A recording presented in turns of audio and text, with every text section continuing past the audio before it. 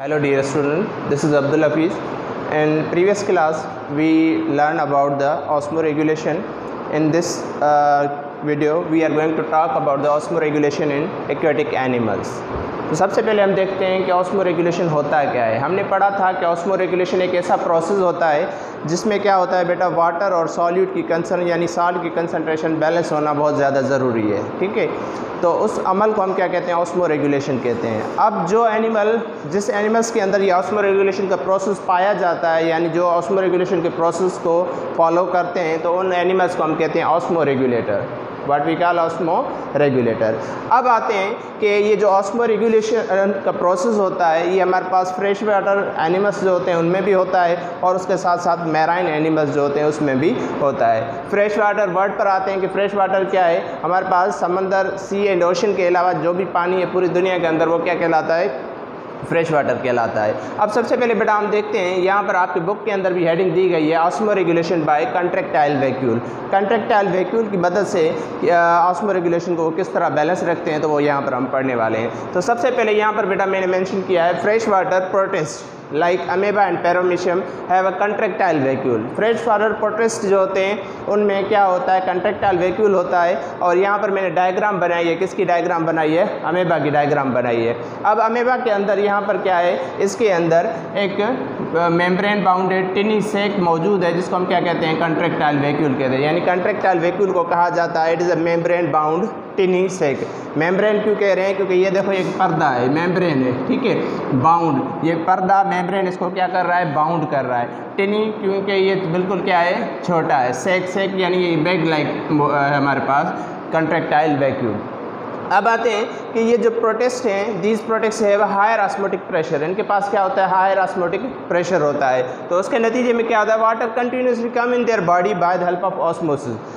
पानी कंटिन्यूसली इनकी बॉडी के अंदर एंटर होता है। अब भाई सवाल होता है कि कंटिन्यूसली क्यों एंटर हो रहा होता है, क्योंकि ये फ्रेश वाटर हैं, प्रोटिस्ट हैं, ये हमेशा कहाँ पर रहते हैं, वाटर में। यहाँ पर ये वाटर है, ये इसके इर्द गिर्द सराउंड क्या कर रहा है, इसको वाटर सराउंड कर रहा है। ठीक है, तो यहाँ पर क्या हो रहा है बेटा कि इनका डायरेक्ट कांटेक्ट है किसके साथ, वाटर के साथ। तो वाटर कंटिन्यूसली क्या होता है, इनकी बॉडी के अंदर एंटर होता रहता है। तो फिर ये है भी एक सेल, अगर कंटिन्यूसली वाटर इनके बॉडी के अंदर एंटर हो तो सेल बस्ट भी हो सकता है, सेल सोयल हो सकता है। जब सेल बस्ट होगा तो ऑर्गेनिज्म डाई कर सकता है। तो इस कंडीशन को वो हैंडल करने के लिए अल्लाह ताला ने इनके अंदर फिर कंट्रैक्टाइल वैक्यूल रखा है। जो कंट्रैक्टाइल वैक्यूल क्या करता है कि ये एक्सेस वाटर अगर आ रहा है, यहाँ से एक्सेस वाटर आ रहा है, तो ये कंट्रैक्टाइल वैक्यूल क्या कर रहा है, ये कंट्रैक्टाइल वैक्यूल जो है इस एक्सेस वाटर को स्टोर करता जाता है। जैसे जैसे ये कंट्रैक्टाइल वैक्यूल के अंदर पानी आता जाएगा, ये साइज़ में बड़ा होता जाएगा, और जैसे जैसे इनके अंदर और पानी आता जाएगा इसकी साइज़ और बड़ी होती जाएगी। और फिर क्या होगा कि ये जो कंट्रैक्टाइल वैक्यूल है ये मूव करके आता है, कंट्रैक्टाइल वैक्यूल मूव करके आता है कहाँ पर, इस ऑर्गेनिजम्स की जो प्लाज्मा मेम्ब्रेन है इसके पास, और यहीं से वो जो होता है कंट्रैक्टाइल वैक्यूल जो होता है वाटर को डिस्चार्ज आउट करता है। वाटर को डिस्चार्ज आउट करता है by the help of pores की मदद से वो पानी को डिस्चार्ज आउट कर देता है। यानी ये कंटिन्यूसली वाटर में रहे, कंटिन्यूसली वाटर एंटर होता रहेगा तो ये उस पानी को अपने अंदर स्टोर करेंगे। यहाँ पर मैंने मेंशन भी किया है कि excess water, if excess water enter in their body, तो उसके नतीजे में वो क्या होगा, उसको स्टोर करेंगे इन कंट्रैक्टाइल वैक्यूल। कंट्रैक्टाइल वैक्यूल जब फिल्ड हो जाएगा, भर जाएगा, ये कंट्रैक्टाइल वैक्यूल छोटा था, जब इसमें पानी आया तो ये बड़ा हो गया, फिल्ड हो गया पानी से, फिर उसको क्या करेंगे, discharge out of cell bye पोर, इसी पानी को डिस्चार्ज आउट करेंगे। क्लियर, यहाँ तक ये हमने पढ़ा। उसके बाद इसी क्या कहते हैं टॉपिक के अंदर सेकंड यहाँ पर हमारे पास जो टॉपिक है, सब टॉपिक वो है osmoregulation by producing dilute urine. अब osmoregulation by producing dilute urine का मतलब क्या है, डाइल्यूट कैसे कहते हैं, डाइल्यूट उसे कहते हैं जिसमें क्या हो बेटा, वाटर हाई क्वांटिटी में हो और सॉल्यूट जो हमारे पास क्या हो, लो क्वांटिटी में, तो उसे हम क्या कहते हैं, उसे हम डाइल्यूट कहते हैं। क्लियर। अब आते हैं कि ये जो फ्रेश वाटर फिशेज़ होती हैं, फ्रेश वाटर फिशेज़ क्या होती हैं, समंदर, बड़े समंदर और छोटे समंदर के अलावा जो भी पानी है पूरी दुनिया के अंदर वो क्या है, हमारे पास फ्रेश वाटर है। अब वहाँ पर जो पानी रहने वाली फिशेज़ हैं उनके अंदर देखते हैं कि उनके अंदर किस तरह ऑस्मोरेगुलेशन का प्रोसेस होता है। तो यहाँ पर मैंने एक फ़िश की डायग्राम बनाई है। अब देखते हैं कि यहाँ पर मैंने मेंशन किया है कि फ्रेश वाटर फिशेज़ का इंटरनल एनवायरनमेंट क्या है, हाइपरटोनिक है। तो उसको यहाँ पर डायग्राम के अंदर, फिश के डायग्राम के अंदर मैंने हाइपरटोनिक एक फ़िश बनाई है, उसका इंटरनल एनवायरनमेंट क्या बनाया है, हाइपरटोनिक। फिश का जो बाहर वाला एनवायरनमेंट है वो क्या है, हाइपोटोनिक है।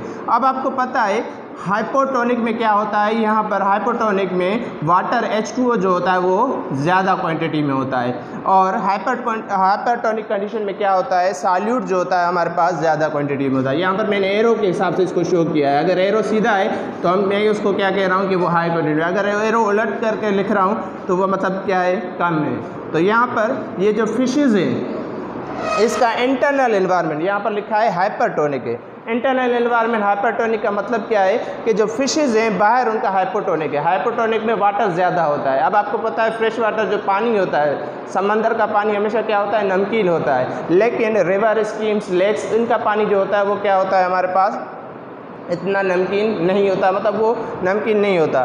तो फिशेज़ वहाँ पर जो फ्रेश वाटर में मिलती हैं उसका पानी जो है बाहर वो हाइपोटोनिक कंडीशन में है, और अंदर उसका फिश का जो इंटरनल एनवायरनमेंट है वो क्या है, हाइपरटोनिक है। और हाइपरटोनिक में उसके पास क्या है, सॉल्यूट की कंसंट्रेशन ज़्यादा है और वाटर की कंसंट्रेशन क्या है, कम है। तो क्या होगा बेटा, आपको पता है वाटर मूव करता है from higher concentration to lower concentration, तो पानी बाहर ज़्यादा है, ठीक है, तो पानी वहाँ से मूव करेगा कहाँ पर, फिश की बॉडी के अंदर, ठीक है।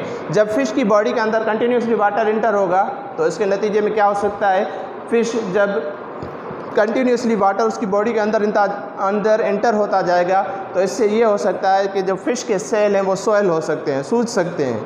तो इस कंडीशन को फिश ओवरकम करने के लिए क्या करती है, फिश अपनी बॉडी से रिमूव करती है क्या, वाटर। और वाटर जब वो रिमूव करती है तो किस फॉर्म में, डाइल्यूट यूरिन की फॉर्म में। डाइल्यूट यूरिन का मतलब है कि अपनी बॉडी से पानी कंटिन्यूसली वो उसकी बॉडी के अंदर एंटर हो रहा है तो पानी को रिमूव कर रही है। थोड़े बहुत अमाउंट में उसमें साल्ट या सॉल्यूट भी मौजूद हैं, लेकिन वाटर ज़्यादा एक्सक्रिएट कर रहा है, तो वो डाइल्यूट यूरिन कहलाता है। यहाँ पर मैंने लिखा है वाटर हाई क्वान्टिटी हो, सॉल्यूट लो क्वान्टिटी में हो।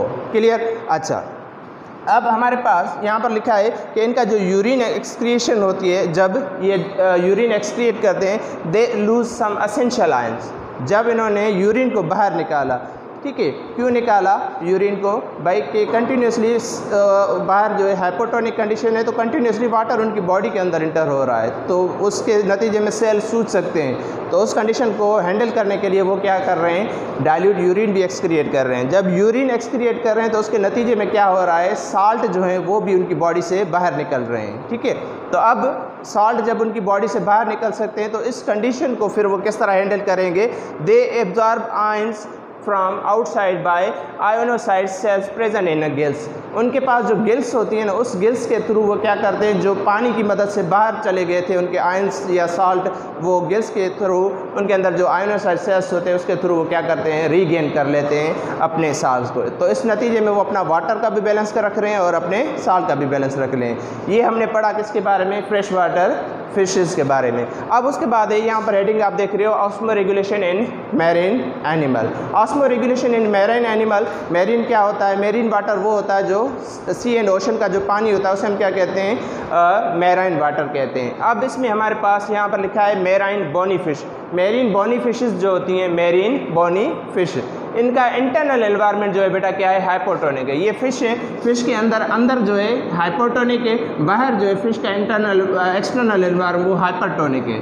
अब आपको पता है इंटरनल जो हाइपोटोनिक है, हाइपोटोनिक में क्या है, वाटर ज़्यादा है, ठीक है, और सॉल्यूट जो है वो कम है। और आपको पता है वाटर मूव करता है from higher concentration to lower concentration.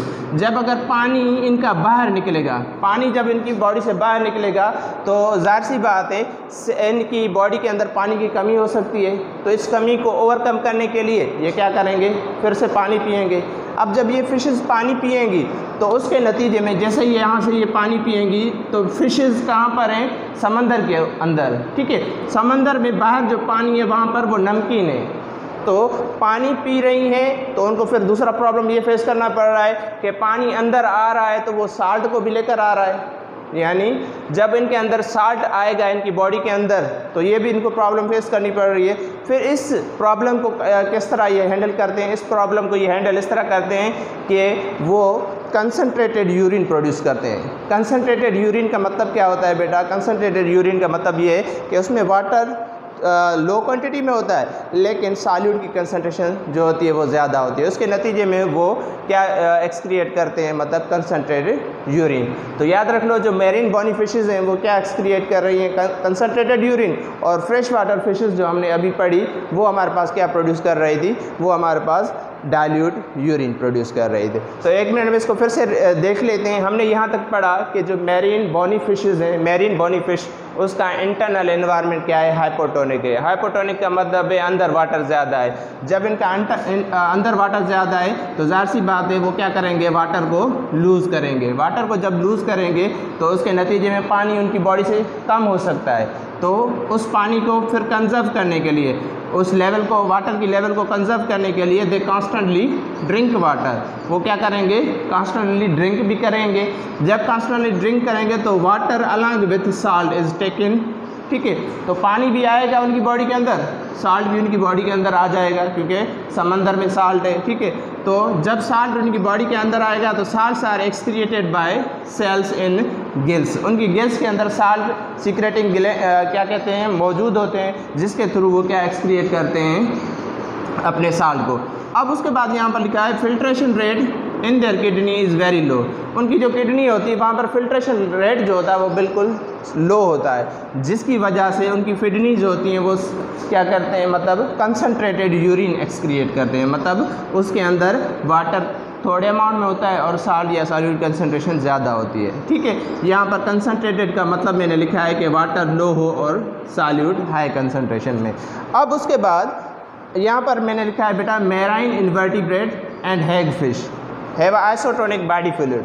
Marine invertebrate और हैग फिश, इनका internal environment, external environment isotonic condition में है। आइसोटोनिक कंडीशन मतलब सेम सॉल्यूट और साल्ट कंसंट्रेशन इंटरनल और एक्सटर्नल मौजूद हैं। उसके नतीजे में क्या है कि ये ऑस्मो रेगुलेशन को फॉलो नहीं कर रहे, ठीक है। जब जो ऑर्गेनिज्म ऑस्मो रेगुलेशन को फॉलो नहीं करते तो उसको हम क्या कहते हैं, ऑस्मो कन्फार्मर। ऑस्मो कन्फार्मर उसे जो ऑस्मो रेगुलेशन के प्रोसेस को कैरी नहीं करते तो वो ऑस्मो कन्फार्मर होता है। इंशाल्लाह नेक्स्ट वीडियो में हम आगे डिस्कस करेंगे।